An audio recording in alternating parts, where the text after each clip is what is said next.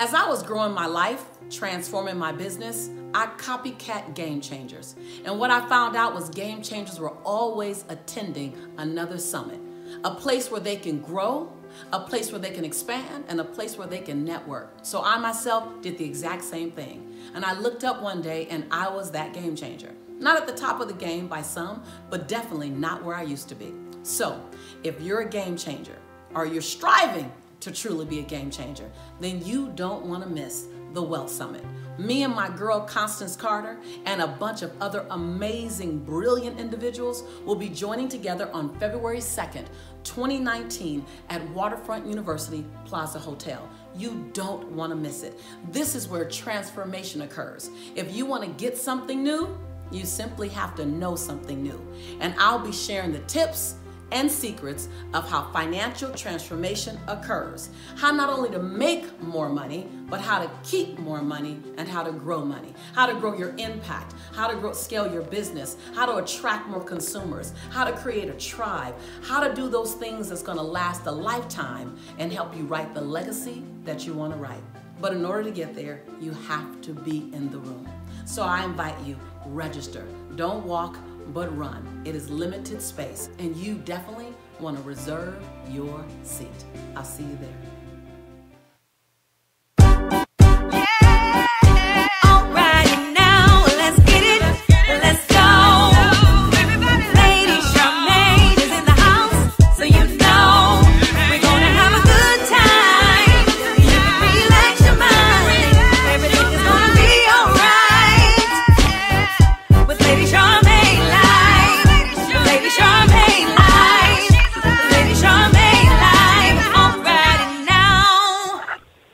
You're now tuned into Hot Topics with Lady Charmaine, and I'm your host, Lady Charmaine, and we have a very special Hot Topics show for you tonight. Now, if you have not heard of the Surviving R. Kelly docuseries, then you've probably been hidden under a rock.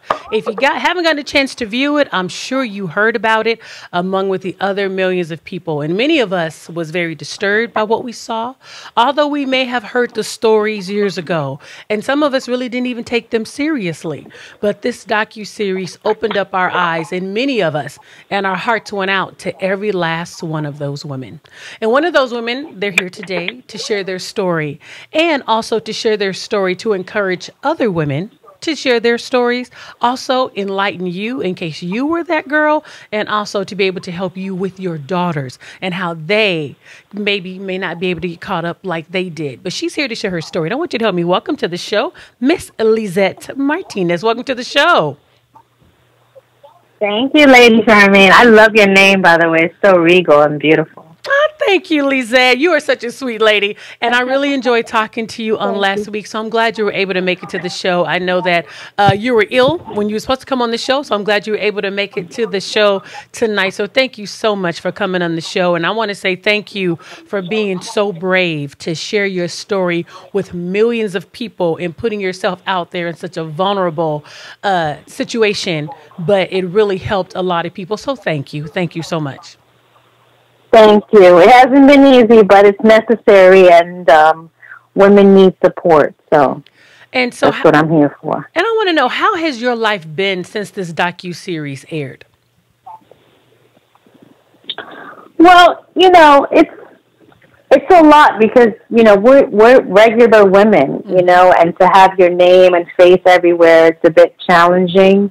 However, I received so many messages from people that have seen it and supported, and men, women, teenagers, mothers, everyone across the board basically has reached out and helped me, because you hear the backlash and those things get you a bit, but I'm a strong woman, so I'm good.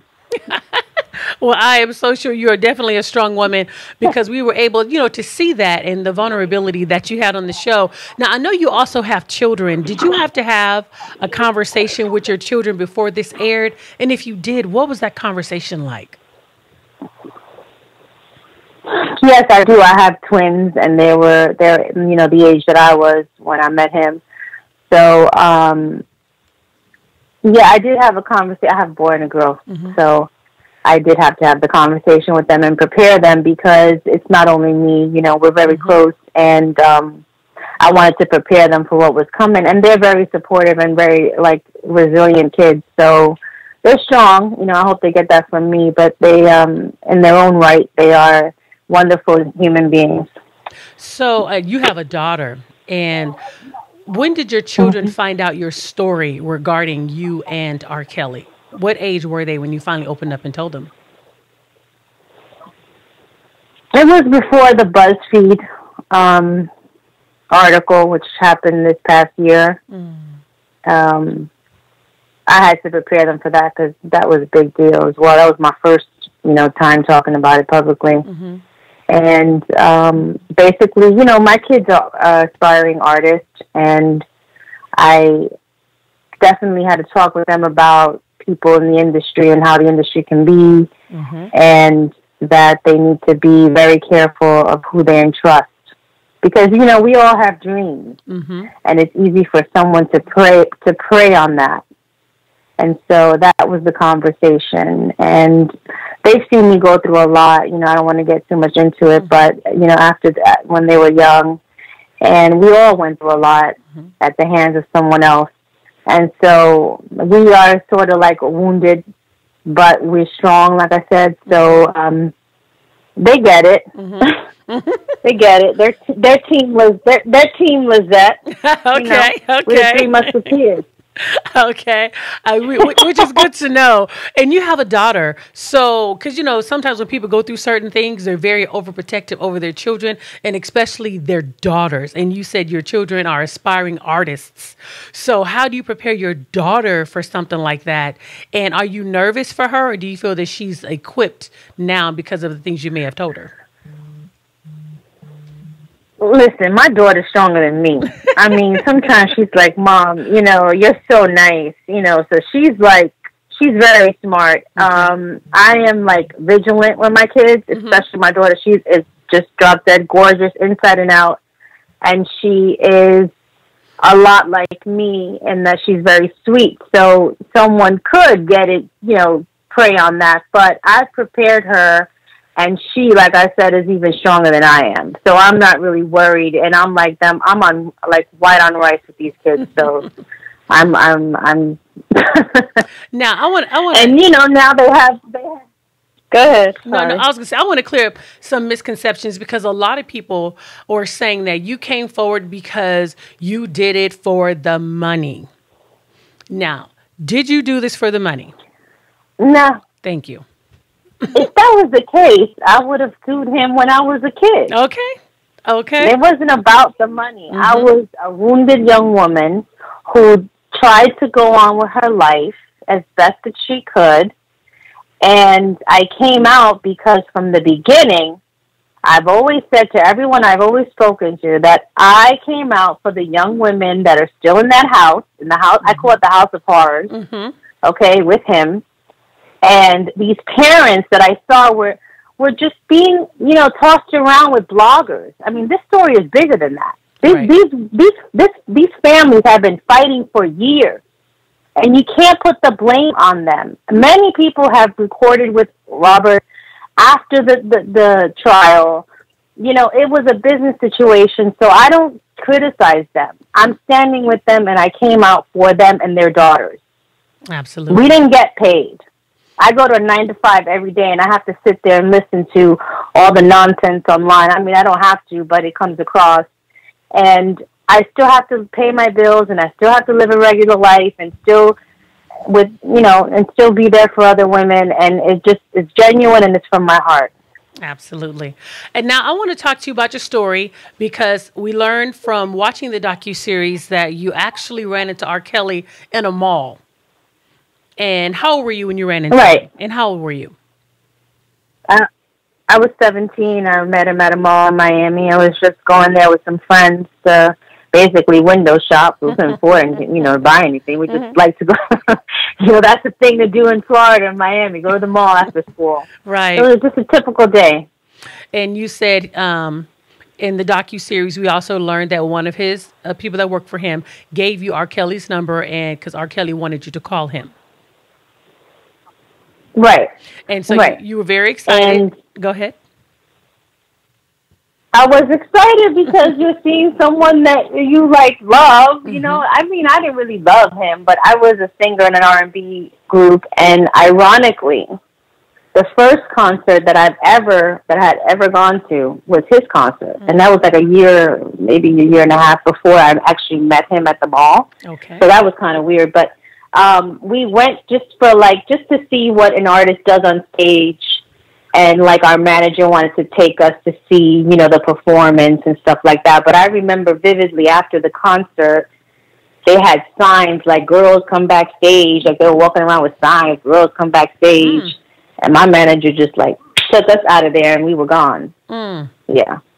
Okay. It was kind of odd. It was kind of weird. Yeah. So now you have R. Kelly's phone number. He wants you to call him. And we learned from the docuseries one of your girlfriends encouraged you to call, and he wanted you to go out to dinner. Did you talk to your family about that first, like your mom? Did any of your parents know you were going out to dinner with R. Kelly?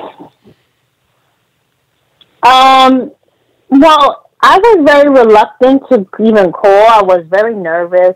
I had been trying to get a career going, and my parents, you know, I don't want to get too much into the relationship with my parents because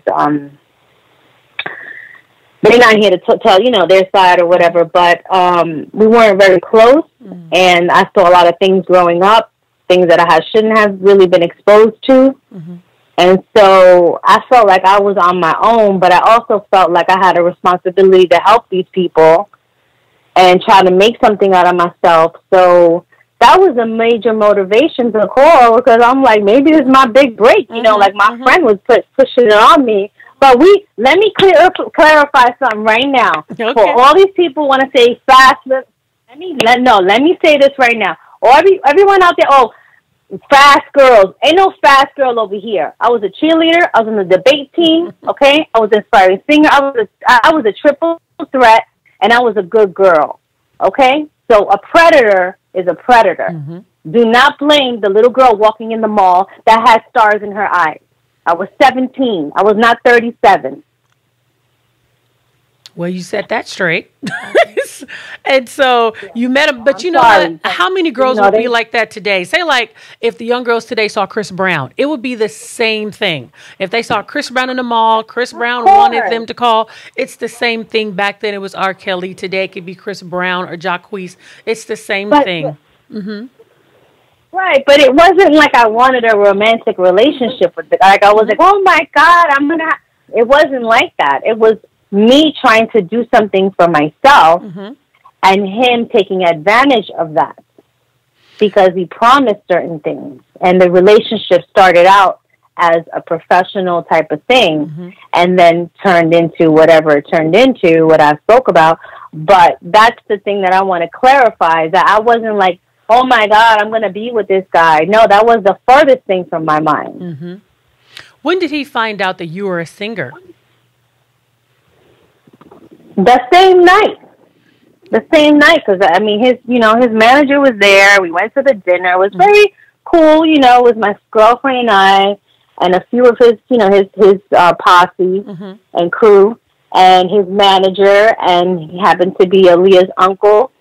And so, you know, right away we were talking, well, how old are you guys? Well, we're 17. Well, okay. And then, are you in high school? Yes, we're seniors in high school. Okay, so what do you guys do? It was like an interview type of thing. So he knew. And then he put his hand on my leg. So after he found out you were 17 and in high school, then he puts his hand on your leg. Interesting. Okay. Yes. And I was very uncomfortable. I was not comfortable with that, and I kind of like put his hand like to the side. But, you know, you're young, you know, then it was like, okay, well, now we're going to go to the studio. And then I'm like, okay, well, let's go to the studio. And then I sat down and sang, and everything was great. And then I'm thinking like, okay, here we go. And then it was like a tongue was in my mouth. And it's just like. You know, it's interesting though, Lizette. You can't. This sort of what I wanted to say to you, because I want to speak to parents out there and parents who have daughters. And I had to talk to my daughter about this because you could be in a situation where, like you said, this is your big moment. This could be your big break. And although you felt uncomfortable, it's like you want to say no, but then you don't want to miss an opportunity. And then sometimes you feel like you don't want to offend the person. And so it's a whole lot of mixed emotions that a young person has to try to decipher really quickly that they really don't understand. And so going through Exactly. you being 17. And so I totally get that. So it's like, okay, although he made you feel uncomfortable, but this could be a big break. And you don't want to tell him no, because then you don't want to lose the attention, because who knows, this could be my next big break. I can help my family. So that's the only reason why I'm talking through that, because some people may say, well, she should have just went on ahead and left then. But there was something else that was going on, and young people have to learn those emotions. So that's all I want to say. Okay, now, you said his tongue went in your mouth. Well, thank you for saying that. But I also would like to say that was not the first time that I was abused. So when you're abused, there's something that happens in your mind where it's like someone's coming on to you, and you've been in that situation, and you just kind of like, okay, this is happening, and you're a kid. So I can't really, I don't know if I'm articulating the right way, but it was like, okay, here we go again type of, okay, I was a wounded kid. So, people need to have compassion for that too, and understand the full story. And Lifetime did not share a lot of what I shared with them about my background, which I'm not, I like Lifetime, but I feel like what was lacking was actually explaining who we were before and leading up to it.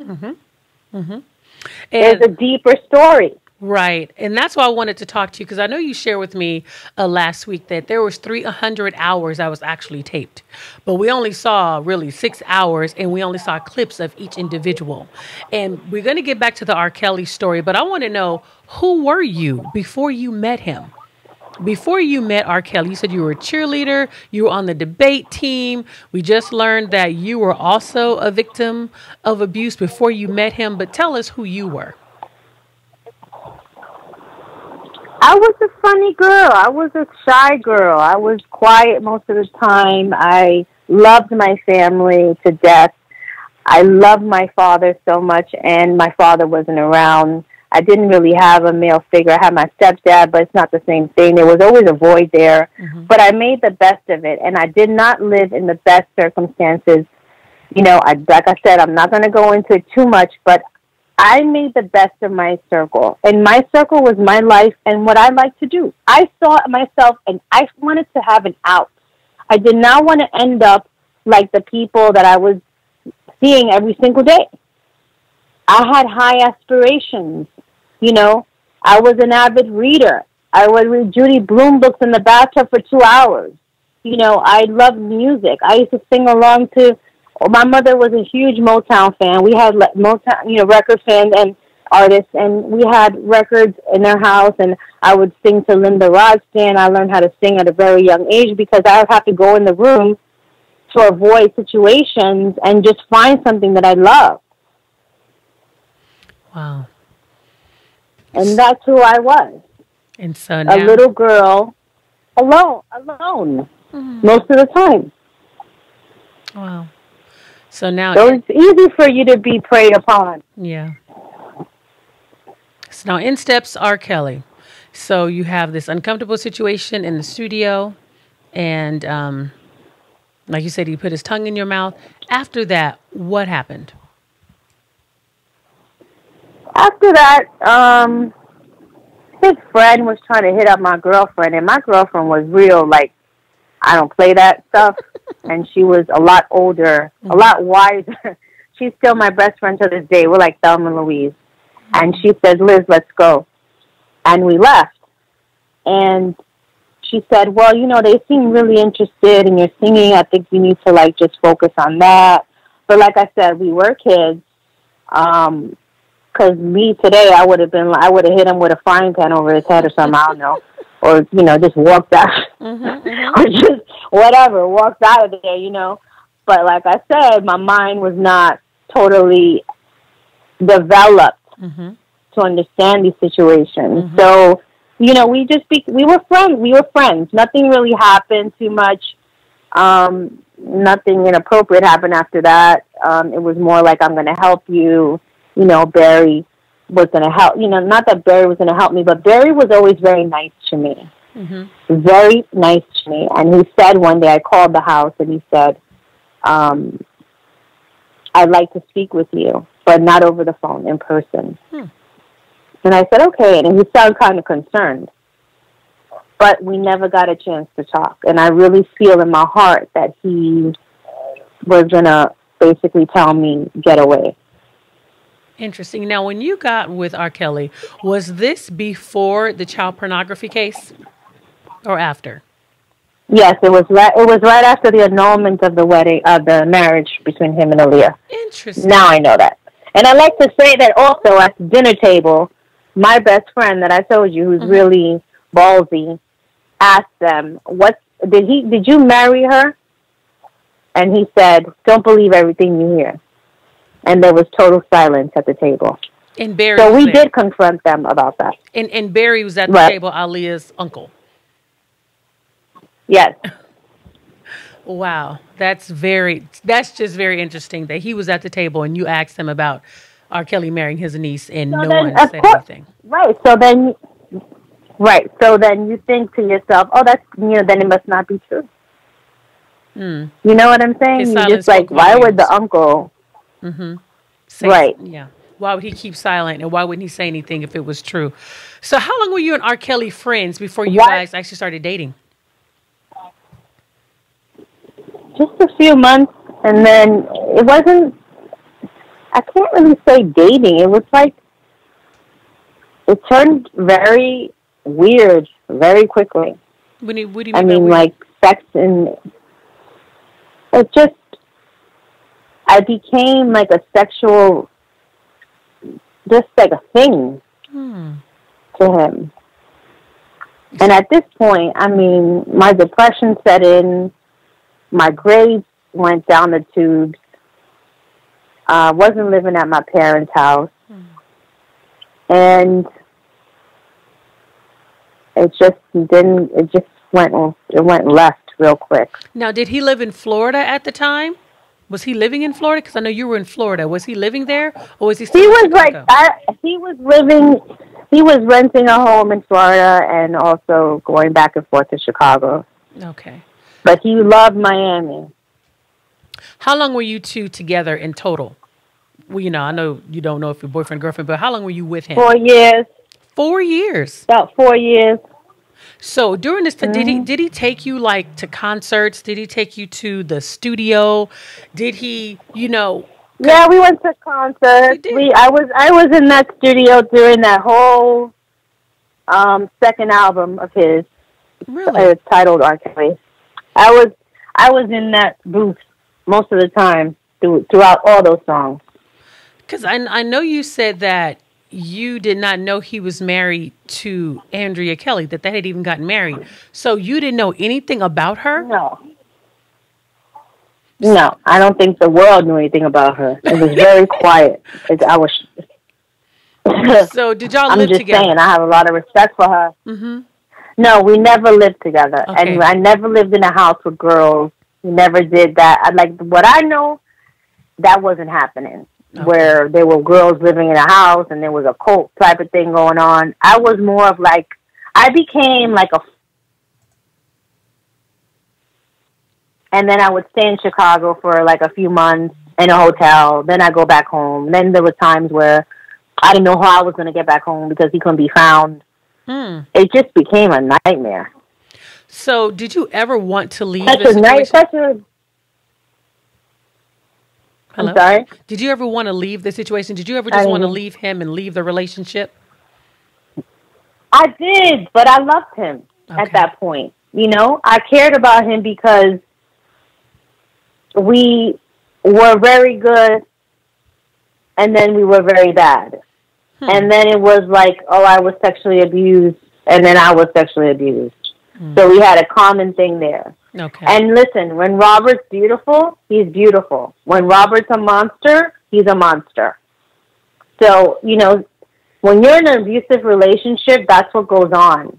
There's a honeymoon phase, there's an abusive phase, Then there's let me drag you down the hallway by your arm at the Marriott Hotel. And then there's let me write you a song. So it's a vicious cycle. It's just so sick. And I felt like I didn't have anything because at this point I didn't. So you said he was beautiful and he was a monster. Would you be able to explain and Yes. describe both of those people? So describe the beautiful R. Kelly that you knew. Who was he? Who was that person? What was he like? Funny. He's funny. He's funny. He's loving. He's creatively, he's a genius. I mean, these songs that were written were beautiful songs. And then there would be another song about, step in my room and I'm going to do this to you. So it's like there's a lot of two different people. And, that's fine, you're expressing yourself. However, there's also, don't look at anyone while you're sitting at the table except me, or I'll take you outside and smack you. Why was that? Why didn't you look at anybody? I don't, that's an insecurity thing that he had. I didn't understand that when I was a kid. That was my first relationship. I didn't understand this. I thought this is a normal thing. And listen, as I said, growing up, I saw a lot of things that kind of mirrored what I went on to live. Okay. So describe the monster. He was described, they used the word monster. What did he do? What made him a monster? I mean, there were times where I was in a car and I have to sit there and, oh, come on, give me fellation, go give me oral sex, and then your friends are sitting in the back seat. That's humiliating. That's humiliating. Things like that. Things of like, I'm at the hotel and people are following me, and I'm just trying to walk around because I've been in the hotel for weeks and I haven't heard from anyone and I don't have any money to get home. Just cruel stuff that you don't do to someone. You don't do that to people. Very mental. And that's what the world needs to understand. Yes, it was a lot of mental abuse.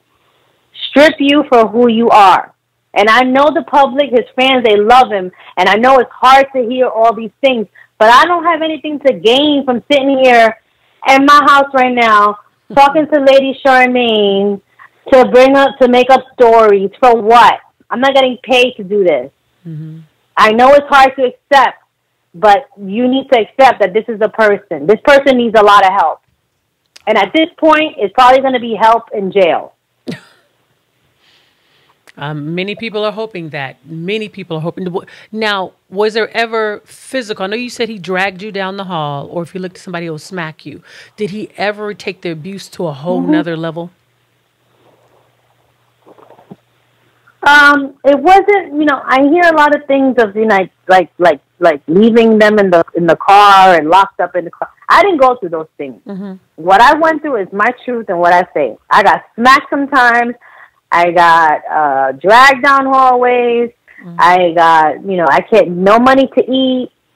You're stuck at a hotel. You can't get a hold of anyone. Robert's nowhere to be found.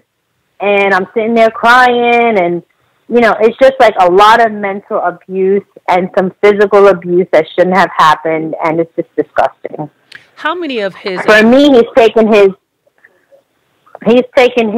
predatory and abusive stuff to a whole nother level when I hear now, and that's why I came out, because it's been happening for way too long. And if people want to do their research, there were a lot of lawsuits with underage women. So they got to call Jim DeRogatis at BuzzFeed and ask him and look online, because this is not something that that the survivors are making up. There's a lot more survivors that are going to start coming up soon.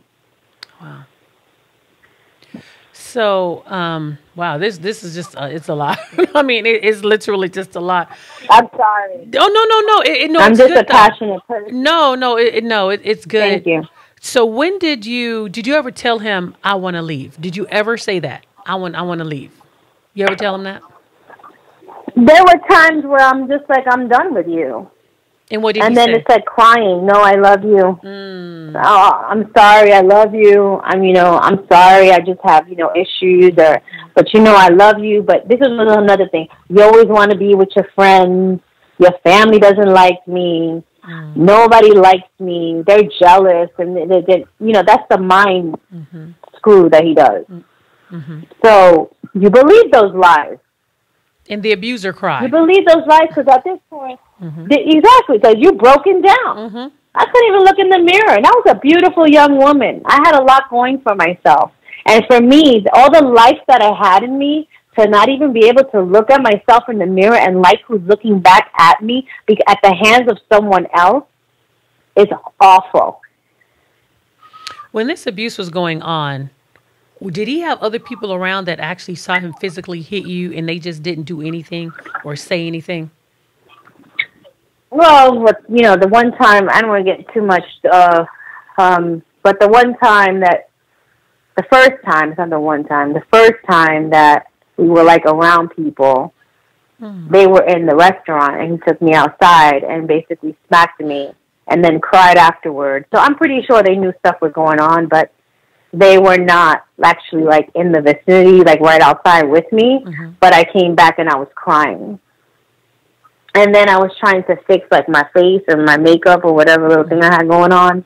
And he was like, another humiliation. Real women do not sit at a table and fix their makeup. I'm like, I'm a kid. Like, you just hit me outside. Like, I'm scared to even go to the bathroom. Oh, wow. So how long were you with him when you found out that he was married, that he had gotten married to Andrea? I never knew about her. But I never knew about her. But when you found out, were you guys still in a maybe I was under a rock? I mean, when I found out, no. Right. No. No. So you found out it was after after. you broke. Really? And actually, my friend is the one who told me, and she was like, I heard that he got married. And I'm like, okay, well, when? And she's like, well, I don't know, one of the dancers. And that's basically how I found out. Like, I didn't even know if it was true.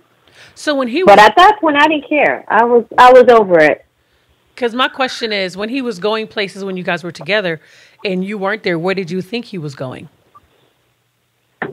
Or where did he say he was going?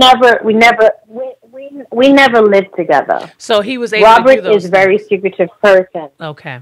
Of course, because he would say, oh, I'm going to the studio. And Robert likes to work at night and like all night. And then come and then say, we're going to sleep in the closet because he doesn't like the light. He doesn't like the windows to have, the light that's coming shining in. So because he wants to sleep all day. So I got tired of that, and I'm like, I don't want to go. So that was like, listen, I would go downstairs to the hotel lobby and see other young women there. And I knew. And whenever I would call him out and say, I know that you have other girls here, all hell would break loose. I wouldn't see him for days, and then he would come back and start fighting with me and saying I'm too slick with my mouth because I was starting to get tired of it. I started to understand that I was one among many. I'm dealing with all this BS, and this person's playing me like crazy. Now, you were 17 when you got with him. And who knows, Lizette, yes, you were 17. I was a 17-year-old kid. Did he go to your high school graduation? Yes. So he attended your high school graduation? No. Oh. No. I didn't. No. He didn't go to my high school graduation. He didn't go to my prom. He stood clear of that. But he would say, oh, well, who are you going to go to prom with? I didn't even go to prom with. I went with my best friend. I went with some guys there that had no interest in us. We had no interest. There was a group of us. And that was it. He wanted to know who you were going to go to the prom with. Isn't that interesting? You were 17. Yes. How old was he when you guys got together? How old was he? He was 27. And then by the time I went to prom, I was 18. So he was 28. We're 10 years apart. Okay, so he was 28 years old, and we also learned in the story that he passed on mononucleosis. But you said from that you developed something else that actually caused you to become paralyzed. How did give us the name of that, and how did mononucleosis turn into that? What did the doctor say? Well, mononucleosis is a viral disease. It's a kissing disease. You can get it, And then I was so sick. It was such a high load of it, the whatever that virus was in my body. The doctor said, you need to stay home. And I'm a person that I move around a lot. I started to feel better. And then I started to do my normal activities. And then it turned into Guillain-Barré. And Guillain-Barré, a lot of people don't know about it because it's it comes every 30 years. You'll hear about an outbreak of, not an outbreak, but you hear about some cases. It's very rare. But it basically tears down your nervous system. And so I started to become paralyzed. It started with my toes and moved to my knee, my legs. I couldn't walk, my face.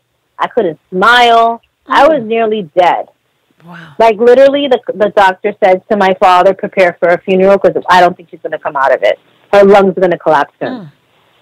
And by the grace of God, I had a praying grandmother who would take the bus, 3 buses to get to the hospital.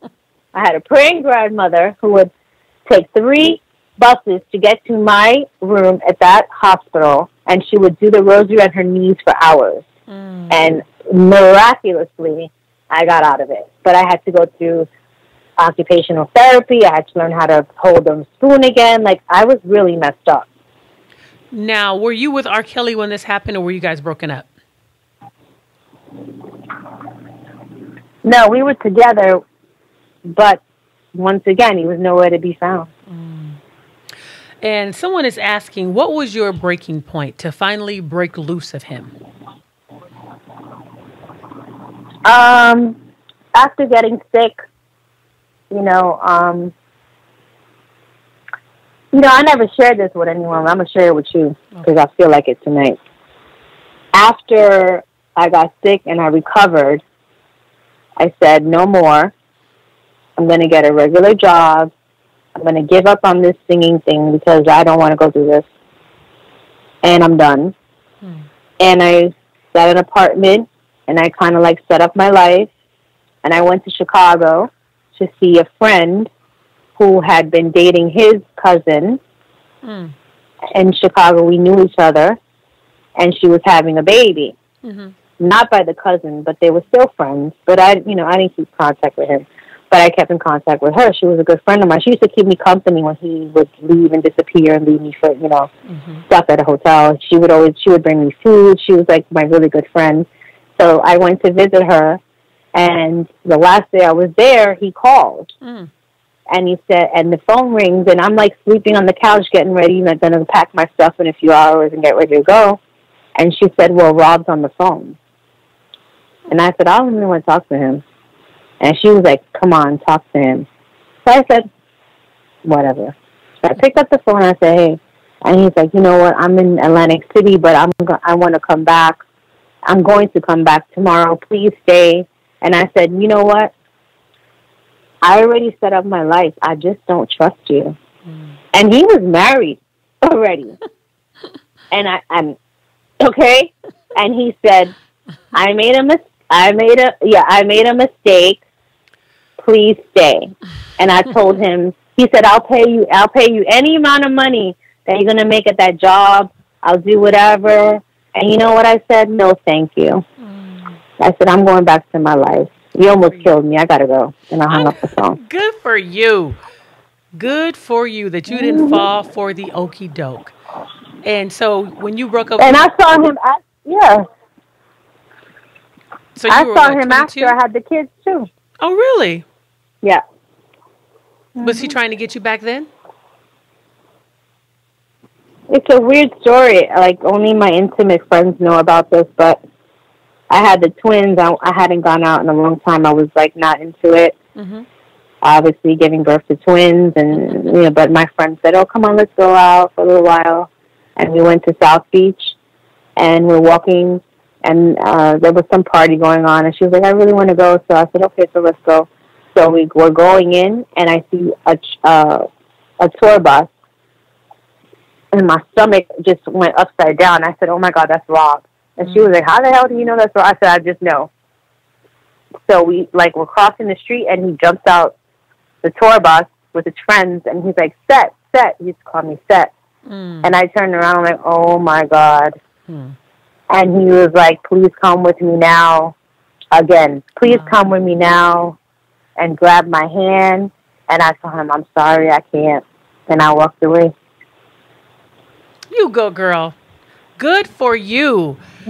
So what was that in you that caused that separation for you to literally let him go? What strength was that? Because, I remembered who I was before that situation and what happened to me.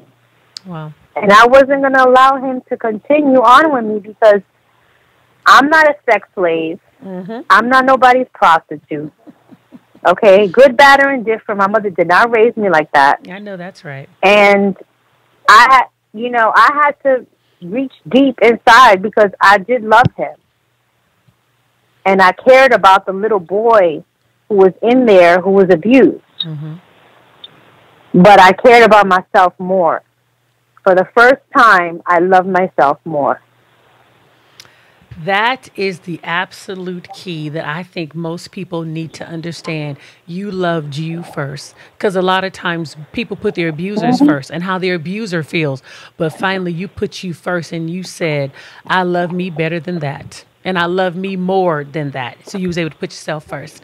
Oh, my goodness. And that comes with time. That comes with time, Lady Charmaine. That comes with time.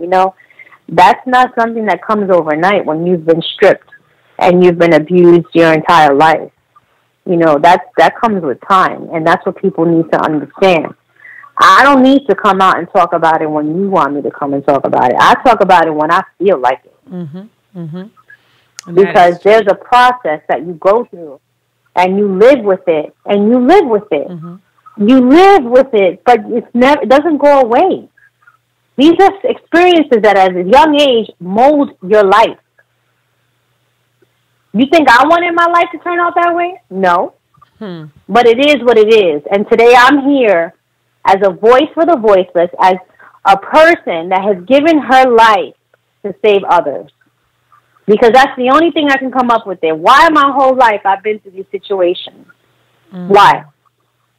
Because there's a purpose. God has a purpose for me.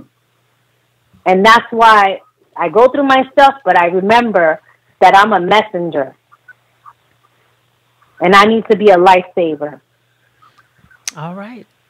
It ain't about the glitz and glamour. It's not about the glitz. There's nobody want to be famous for this. All right? Stop while you're ahead. Nobody wants to be famous for this.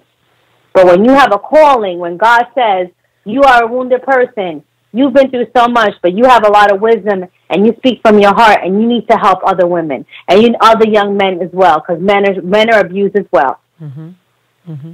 Absolutely. And that's where I'm standing right now. What would you tell young people, especially somebody, if you knew what you knew now at the age of 17, what would you say to yourself, especially about predators, not just R. Kelly, but people that have that predatory spirit?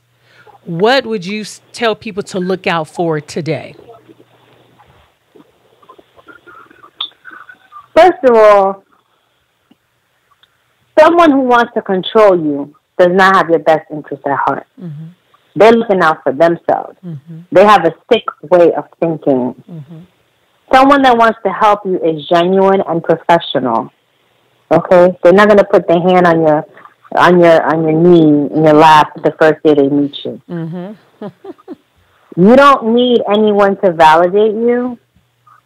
Your talent should stand on its own.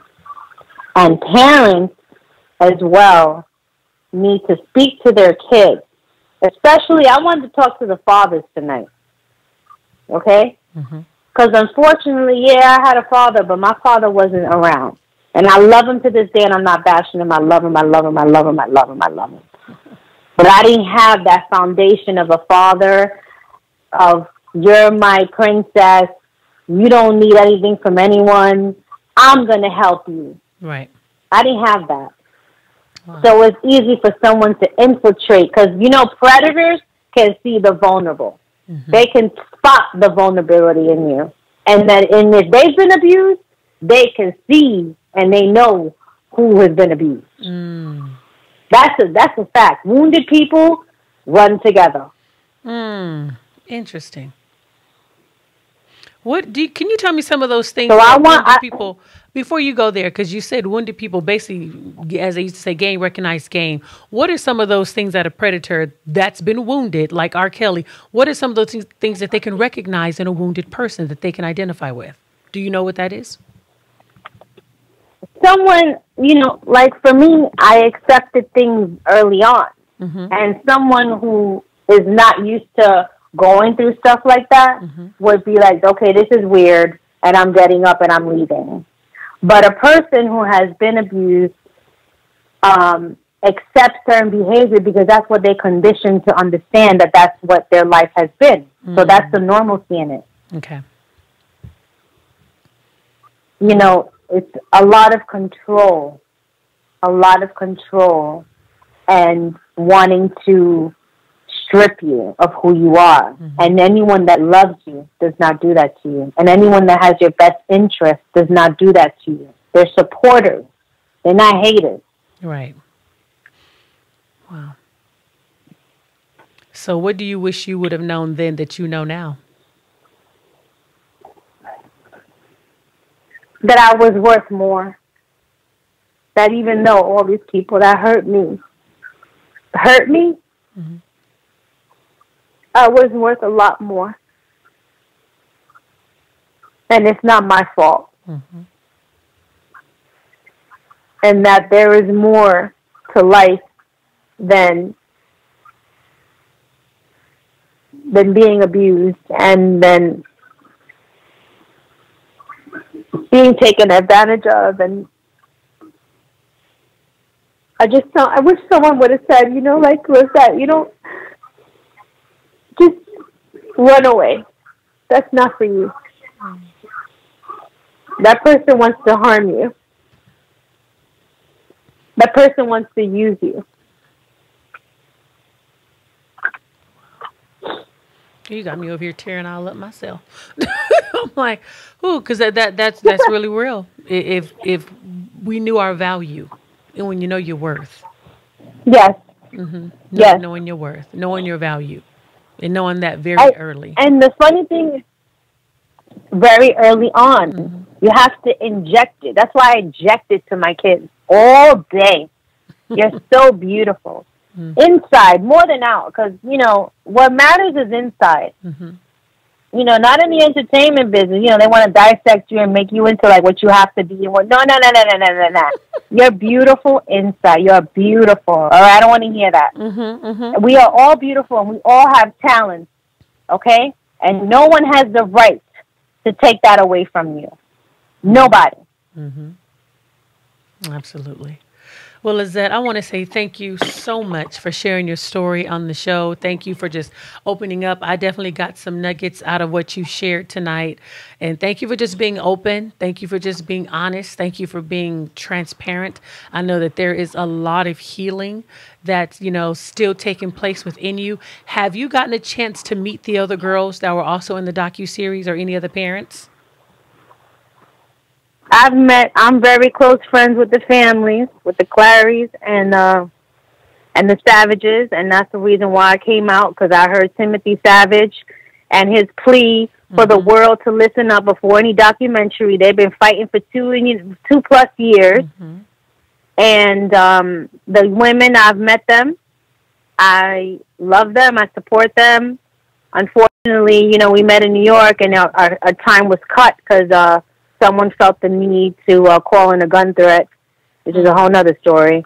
But we bonded, and we got to know each other. We don't share war stories. We're just wanting to know how we're doing today and support each other, and that's where we're at. That's wonderful. At least, you have other people that, it's like you can look at one another and just be like, I know. You don't need to say what you went through, but it's just you got that connection I know. Of You know. course. Mm-hmm. And it's so disturbing that after 30 years, I mean, we have to go meet other people that have been through the same thing. I mean, that's the most disturbing thing of this whole thing. Like, this has been going on for way too long. And if Robert's listening, listen, Robert, you need a lot of help. Like, you seriously need to stop. Like, it's just way too much. Mm-hmm. Way too much. Yeah. Well, I want to thank you for sharing your You're story. destroying lives. Okay. Thank you. No, Destroying yes. lives. Mm-hmm. Destroying lives. You are For serious. 30 years, destroying lives. Mm-hmm. Mm-hmm. And I pray that the girls that he currently have, my prayer is that he's able to let them go. And I know God has the power to do that. So the power of prayer. So again, thank you for coming on the That's show. right. Thank you for Amen. sharing You your know, story. God is big. God Yes, he is big. God is huge, and we love God, and He's above everything, and He's watching everything. And you know, it ain't gonna stay the same. It's not gonna stay like this because there's just too much suffering going on. Absolutely. Absolutely. So hold one moment, okay? Hold on.